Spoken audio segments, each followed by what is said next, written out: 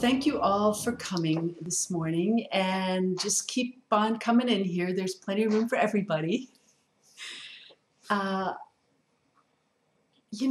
I decided that I wanted to do these little, I want to call them bonbon Dharma talks about the 7 Factors of Enlightenment, because I think people are having a rough go right now with their lives. And if there's any way that I can be helpful, then I want to be helpful. And one of those ways is to do these little talks about these 7 factors. I mean, the other thing I could be doing would be picking up garbage in the park around the corner. But now that I've discovered that all the homeless men who live there are doing it, I'm feeling like I can do more Dharma talks and less of the garbage collection. We'll see how that plays out. So life is tough. I mean, life is really, really hard, and it's hard for everybody. At best, we only have to deal with sickness and death, and that's kind of a difficult starting point for all of us. But when we really look at our lives, what we have to deal with, every one of us, throughout our lives, is great loss as well. And it's hard to remember how to be happy when we're dealing with these kinds of things. And as I thought about this morning, I realized that most of the people who were alive or who were alive when the millennium shifted, starting with 2001, we've basically faced now almost 14 years of loss. Maybe that's just the 99% of us, but that's most of us. And it's been a shock, I think, for a lot of us in Western society, especially in the United States. Because if you grew up, when I grew up, you grew up with an expectation that hard work brought benefits and happiness and all those kinds of things. And one of the truths of this past 14 years or so is that you can work as hard as you can and give everything you've got and still face great loss. Especially for those of you who came of age in this last Great Recession. I remember the day when I actually remember a day in 2008 where I walked out onto the driveway of the Hermitage, and I realized that in the course of that morning, I had lost 10 years of savings that I had put aside for my old age, and was down to where I had just about enough to pay off my car.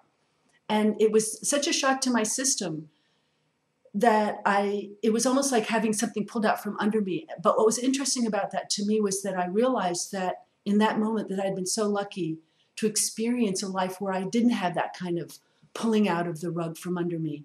And so many of you haven't had that experience. All you've had is this pulling out from rugs, this rug of employment that you count on, this rug of income you can't count on, this rug of a house that you thought you had a mortgage on. And while it's true, we're starting to come back into a place where there are more jobs, thank goodness, for people. And we are starting to figure out how to be in this place and time. The losses don't go away. And we want to run away from that. It's hard. It hurts. It's heartbreak. We get sick from these kinds of things.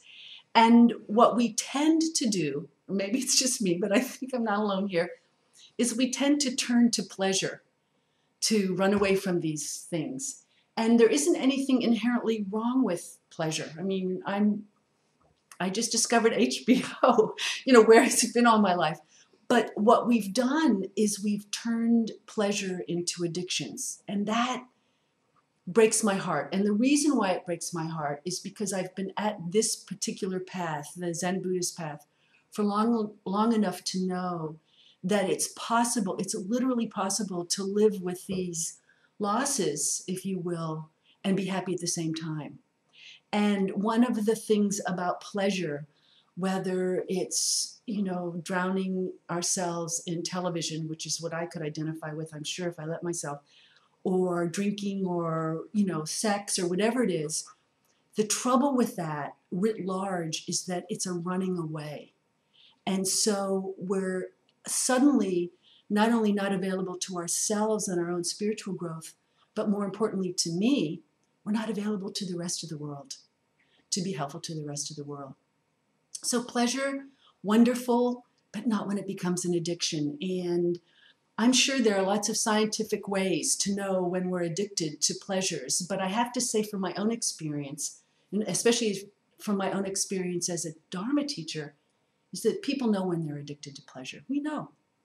And so really what I want to do with these talks is to suggest an alternative.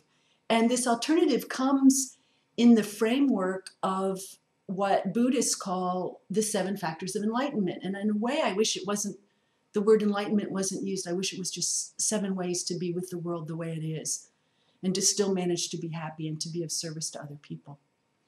The 7 factors actually grew out of the Pali Canon, which is the earliest canon of teachings related to Buddha's life. And I always forget one of them, so I brought a cheat sheet so I could read them to you. The first one is mindfulness, and that's what I'll talk about this morning. The second one is investigation of phenomena. 3 is energetic effort. 4 is ease, which is defined in the Pali Canon, at least, as freedom from pain, trouble, and mostly, and pertinent to this time and place, anxiety. Joy, and joy I define, or I'll define this morning anyway, as that sweet feeling that everything is okay. So when I talk about joy, and especially when I do the longer talk about joy, I'm not talking about bliss. Bliss is wonderful. But again, bliss comes and goes. And joy is something that can be kind of an undercurrent sound in your life. Once we learn how to to let it in, to tell you the truth, that's really what it takes.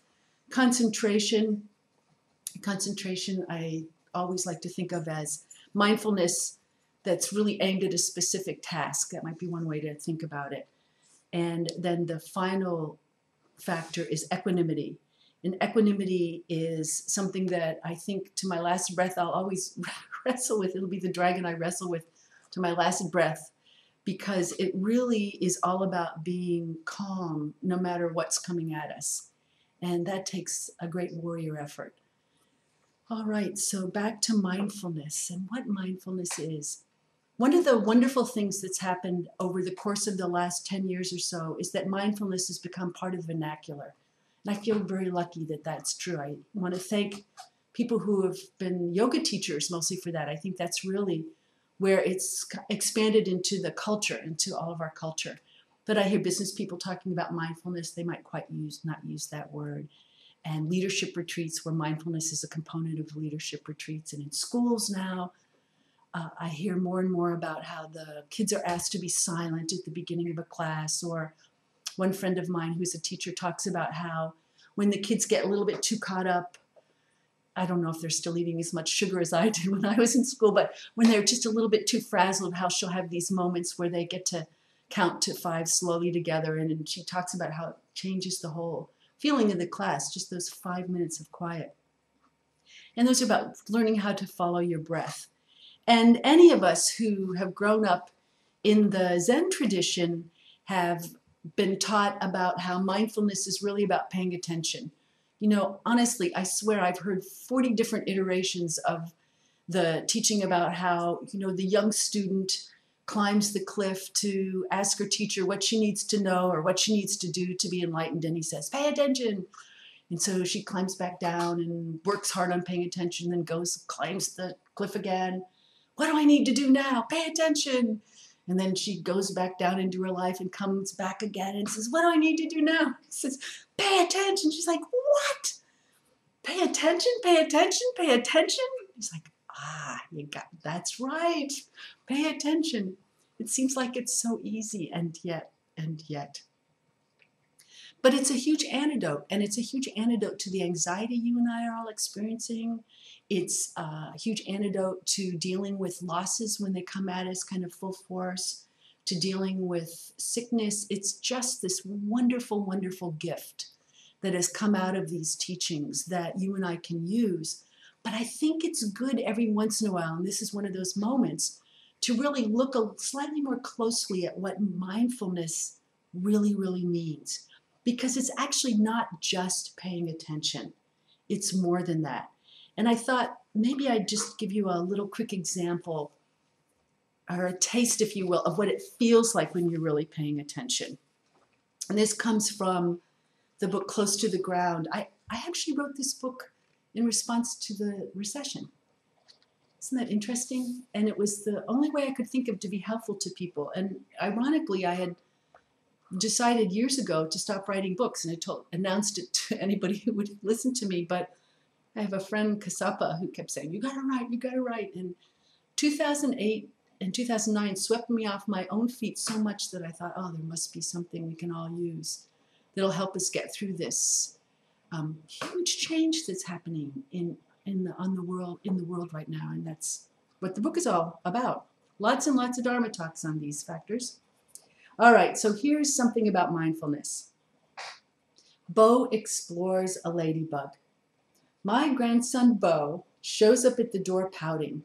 His nap was cut short, and he has no interest in peeing like a big boy before we head for the park.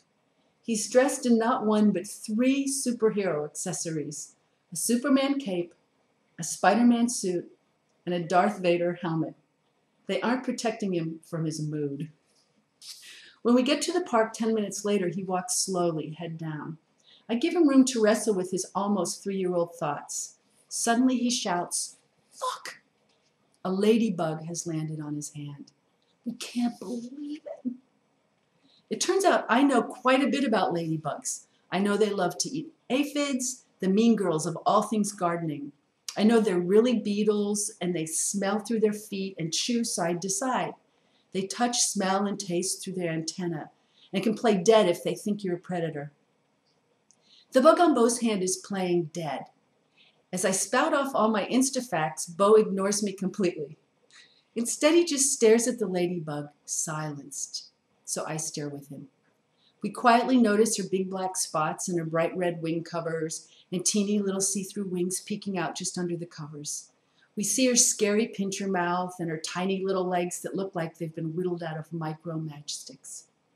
After a while, maybe 5 minutes, she decides that the 2 gods staring her down are probably safe and flies off. Watching her, we look up just in time to see a leaf fall from the tree over our heads. It is Tinkerbell dancing, catching the light sometimes and looking like it's ready to do a flip just before it actually does. We're enchanted. As I stare, I think about how every Dharma teacher I've ever known has emphasized mindfulness over just about anything else. Pay attention to your breath. Pay attention to your mantra. Pay attention to your koan. Keep going back to it over and over and over. Don't stray. The Buddha was first in line with this admonition. In the Samyutta Nikaya, he instructs, "And what, monks, is right mindfulness? Here, monks, a monk dwells contemplating the body in the body, ardent, clearly comprehending, mindful, having removed longing and dejection in regard to the world.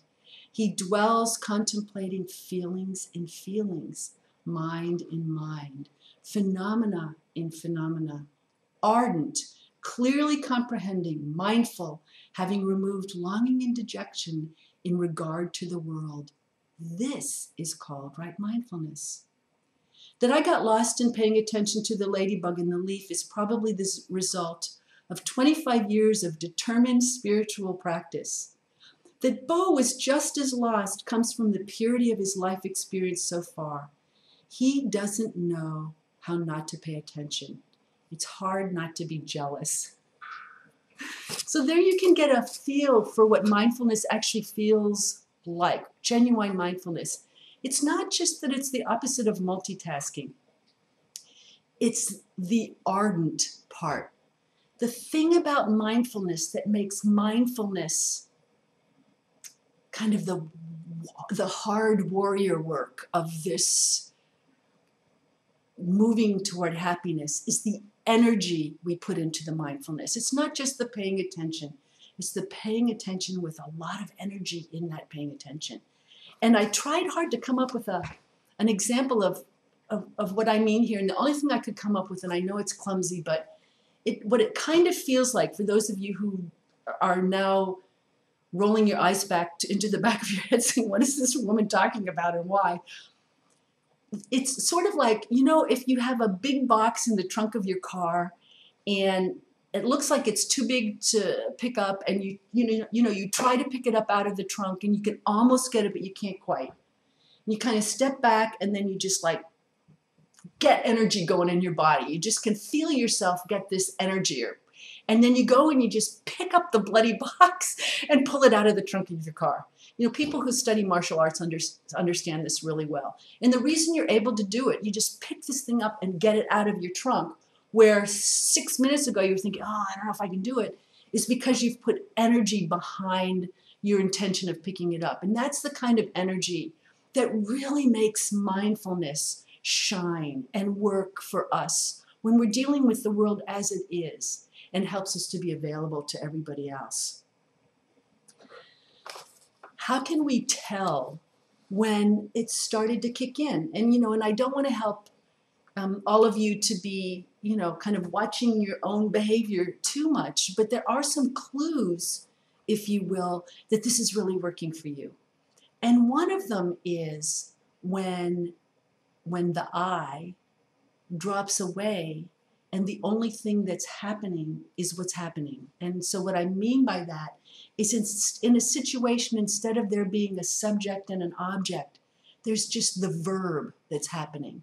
So it's not me picking up the box. The box is, it's that there's a picking upness of this box. And in that place, all things are possible. It's just amazing what can happen when we put energy behind this paying attention. I promise you that it's worth the effort of doing this, that you'll start to discover that even if things in your life don't shift, even if there are still the losses, because that's part of what being a human is all about, even as we all share our sicknesses and as we all face our own dyings, we start to get a taste of what Bo tasted with the ladybug, and what we both really got to taste when we watched that leaf, this kind of taste that all things are possible and that there is great beauty available to each of us moment to moment, and we don't need to run away from what is to experience that. So I wish all of you ladybugs and leaves, and just go for it. Okay, thank you.